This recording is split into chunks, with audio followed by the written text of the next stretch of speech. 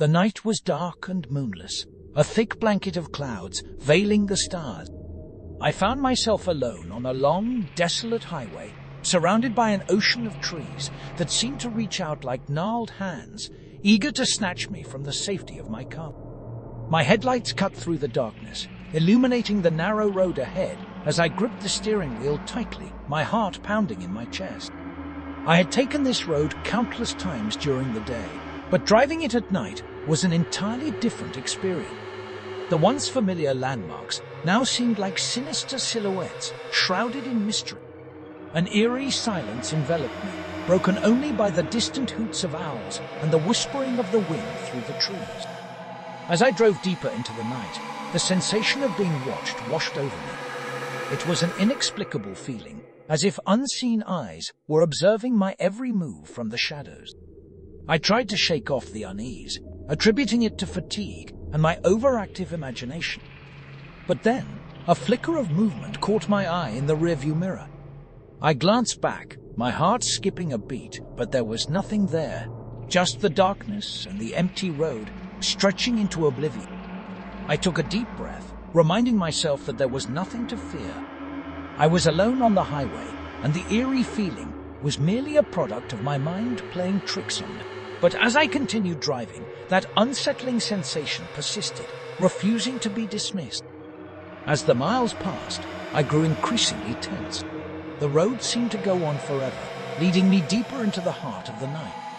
Suddenly, my headlights flickered, and then, to my horror, they went out completely, leaving me engulfed in darkness. Panic surged through me, and I desperately tried to restart the car. But despite my efforts, the engine remained lifeless. My heart pounded in my chest, and I could feel cold beads of sweat forming on my forehead. Feeling vulnerable and exposed, I reached for my phone to call for help. But as I unlocked the screen, I discovered that there was no signal, as if I had been cut off from the outside world. As I sat there, surrounded by the suffocating darkness, a sudden chill ran down my spine. I could sense a presence outside my car, a malevolent force lingering just beyond the veil of night. Fear paralyzed me, and I dared not look outside the window. And then, from the shadows, emerged a figure, a tall, slender silhouette that seemed to float in the air, its features obscured by darkness. My heart pounded louder in my ears as I felt an overwhelming sense of dread, a primal instinct telling me that this was not of our world. The figure approached the driver's side, and I could now make out its eyes, two glowing orbs that seemed to pierce through my soul. Fear and curiosity battled within me as I tried to comprehend what I was witnessing. "Who are you?" I managed to whisper, my voice trembling. The figure didn't respond, but I could feel its malevolence. It emanated an aura of darkness and despair, and a surge of terror coursed through my veins. In a last-ditch effort to escape, I tried the car again, pumping the gas pedal with urgency. To my relief, the engine roared to life, and I slammed the car into reverse, tearing away from the sinister figure. My heart raced as I sped away, but the feeling of being watched persisted. Glancing in the rearview mirror, I saw the figure, now distant but still visible, watching me with those glowing, malevolent eyes. I drove for what felt like an eternity, my fear and adrenaline pushing me forward. The road seemed endless, and I couldn't shake the feeling that I was trapped in a nightmarish loop, destined to drive this desolate highway forever. The surroundings had changed. The trees now seemed to close in on the road, forming a claustrophobic tunnel. The air felt heavy, and an otherworldly fog crept across the ground, obscuring my vision. In my frantic state, I missed the signs that warned of the haunted history of this highway. Legends spoke of lost souls and malevolent spirits that lurked in the shadows, waiting to ensnare unsuspecting travelers. As I continued driving, the figure appeared again, this time right in front of me, blocking the road. I slammed on the brakes, the tires screeching as I came to a halt. The figure hovered there, staring at me with its chilling eyes, daring me to proceed. Driven by desperation, I turned the car around, hoping to find an alternate route. But no matter how far I drove, the highway seemed to lead me back to the same spot, as if the road itself was mocking my attempts to escape. In a state of panic, I noticed a side road branching off from the highway. Without hesitation, I veered onto it, praying that it would lead me away from this nightmare. As I drove down the unfamiliar path, the fog thickened and the air grew colder. Shadows danced in the periphery of my vision, and I couldn't shake the feeling that I was being followed. The malevolent presence was still with me, lurking in the darkness. The side road seemed to wind on forever, and my sense of direction began to blur. It was as if time itself had stopped, and I had entered a realm beyond reality. Suddenly, the car jolted to a halt, and I found myself surrounded by an impenetrable wall of trees. There was no way forward and no way back. I was trapped at the mercy of the haunted highway. In the distance, I could hear the faint echo of a haunting melody carried by the wind. It was a mournful tune that seemed to seep into my very soul, evoking a profound sadness and despair. With trembling hands, I stepped out of the car, hoping to find some clue, some way to escape this nightmarish reality. But as I walked deeper into the forest, the fog thickened and the shadows seemed to move on their own, forming grotesque shapes that twisted and contorted. I felt a presence behind me, and I turned to see the figure once more. Its eyes bore into mine, and I could feel its malevolence, its hunger for souls. I stumbled backward, my heart racing, but there was nowhere to run. As the figure advanced, I realized that this was not a chance encounter. This was its domain, its twisted realm. I was nothing more than a pawn in its nightmarish game. With every step, the figure grew larger, more imposing. It seemed to consume the very essence of the forest, becoming one with the darkness itself. I closed my eyes, hoping that it would all be over, that I would wake up from this horrific dream. But when I opened my eyes, the figure was gone, and I found myself standing back on the desolate highway, the fog still thick around me. It was as if time had reversed, and I was trapped in an endless loop of terror. Time lost all meaning as I wandered the haunted highway, my mind clouded with fear and confusion. The malevolent figure seemed to appear and disappear at will, taunting me with its presence. The forest whispered with haunting voices, and the fog became a suffocating shroud that enveloped me. As I stumbled through the darkness, I felt a strange compulsion pulling me towards a distant light. The light flickered like a distant star, promising safety and salvation. Desperate for escape, I followed it, hoping it would lead me out of this nightmarish maze. The light led me to a clearing in the woods, where an old, abandoned cabin stood. It looked ancient, as if it had been there since time immemorial. Its windows were boarded up, and its door hung crookedly on rusted hinges. In my desperation, I pushed the door open, revealing a dusty interior filled with cobwebs and shadows. The air was heavy with a sense of foreboding, and I hesitated before stepping inside. To my surprise, the cabin seemed untouched by time, as if it existed in a realm beyond reality. It was as if the cabin itself was a portal to another dimension, a place where the laws of our world did not apply. As I explored further, I discovered cryptic symbols carved into the walls and a peculiar altar at the center of the room. It looked like a place of worship, but not of any religion I recognized. Intrigued and desperate for answers, I touched the altar and a surge of energy coursed through me. My mind was flooded with visions of the past, of ancient rituals performed in this very cabin, of dark entities summoned from the depths of the unknown. I realized that I had stumbled upon an ancient site of power, a place where the boundaries between our world and the supernatural were thin. The malevolent figure that had haunted me was not a random spectre. It was a guardian of this realm, tasked with keeping intruders at bay. In a moment of clarity, I understood that the only way to escape this nightmarish loop was to confront the malevolent figure, to face my fear head on, and to show it that I was not its prey. With newfound determination, I left the cabin and ventured back into the fog-laden forest. I called out to the figure, challenging it to reveal itself and end this torment. The woods fell silent, and for a moment I wondered if the figure had abandoned me. But then I heard the faint rustle of leaves and the chilling sound of its whispers in the wind. It appeared before me, its glowing eyes fixed on mine, as if daring me to challenge its dominion. but I stood my ground, my fear giving way to a newfound strength. "I am not your prey," I declared, my voice steady and unwavering. "I will not be trapped in this nightmarish loop any longer. This is my reality, and I demand to be released." The figure seemed taken aback by my defiance, and its malevolence wavered.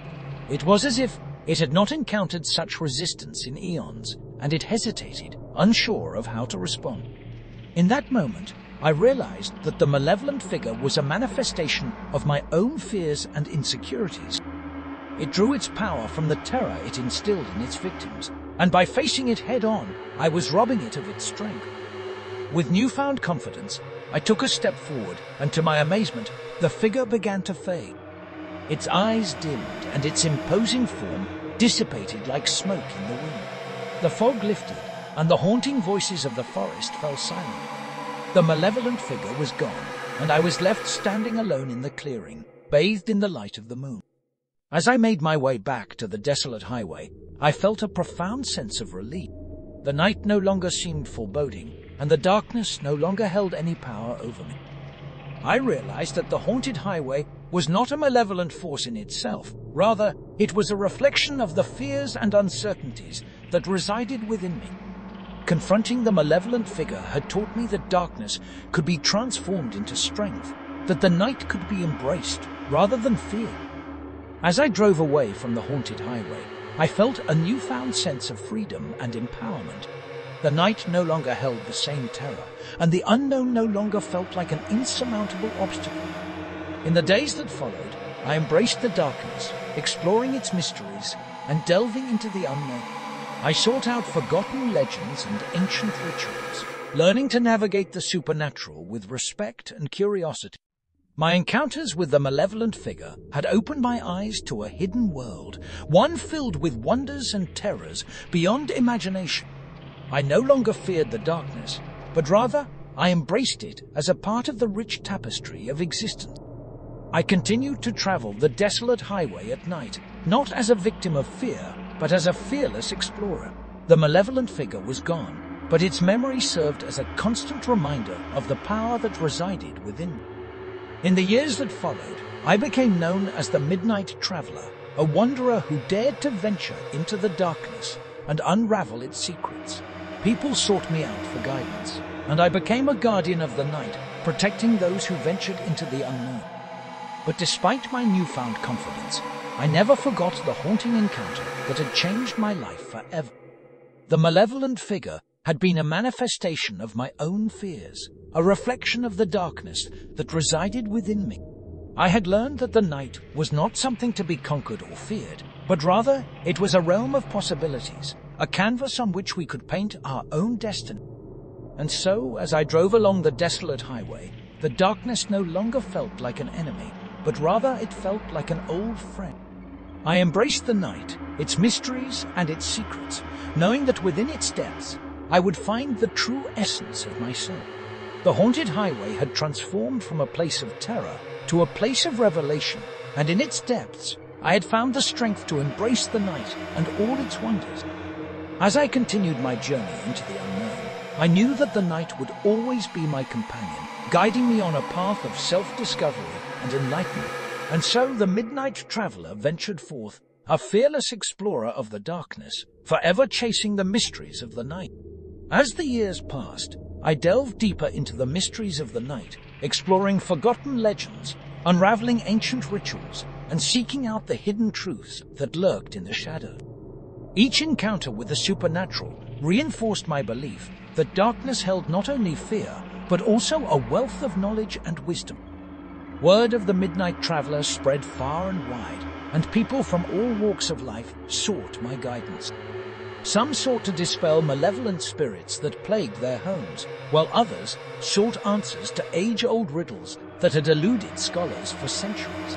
In one such quest for answers, I received a cryptic message from a reclusive scholar named Professor Thorne. He claimed to possess knowledge about the malevolent figure that had once haunted me, and he sought my assistance in deciphering an ancient text that held the key to understanding its true nature. Intrigued, I accepted the invitation and traveled to the professor's remote estate. His home was nestled deep within a forest, and a haunting atmosphere hung in the air, as if the very trees whispered secrets of the past. The professor greeted me with a mixture of excitement and trepidation. He had spent a lifetime studying the occult and had dedicated years to unlocking the secrets of the malevolent figure that had tormented me on that fateful night. Together we pored over ancient texts and esoteric symbols, delving into a realm of knowledge that few dared to explore. The professor shared his theory that the malevolent figure was an entity born from the collective fears and anxieties of humanity, a primordial force that had existed for eons, feeding on the terror it instilled in its victims. According to the texts, this entity was known as the Eidolon, a name that sent shivers down my spine. The Eidolon had been encountered by travelers throughout history, luring them into its realm of darkness and despair. Many had never returned, forever trapped in its malevolent grasp. I couldn't help but wonder if my encounter with the Eidolon had been a mere coincidence, or if it had been drawn to me, sensing my vulnerability and fear.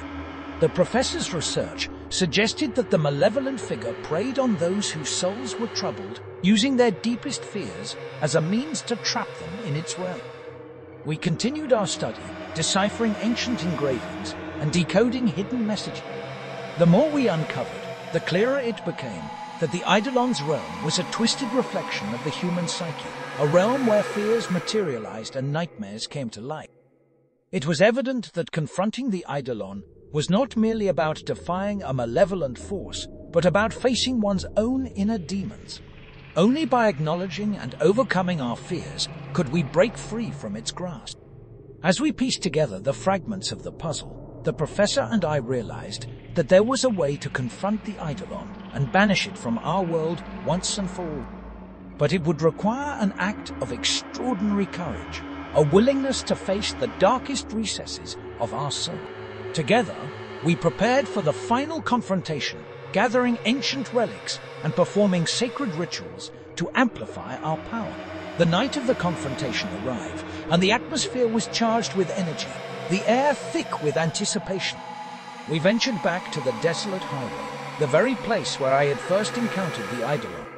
This was the nexus of its power, the place where it drew strength from the fear of those who dared to traverse its haunted path. As we stood on the road, I felt a surge of trepidation, but I also felt a newfound sense of empowerment. The knowledge I had gained and the strength I had acquired over the years fueled my determination to face the Eidolon head-on. With the professor's guidance, I began the ritual, channeling the ancient power that had been dormant within me.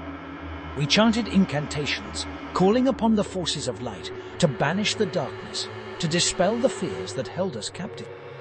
The night seemed to hold its breath, and then, as if in response to our call, the malevolent figure emerged from the darkness. It towered over us, its glowing eyes fixed on me with a mix of malice and surprise. But this time, I was not afraid. I had embraced the darkness, accepted its existence within me, and I stood strong in the face of the Eidolon's malevolence.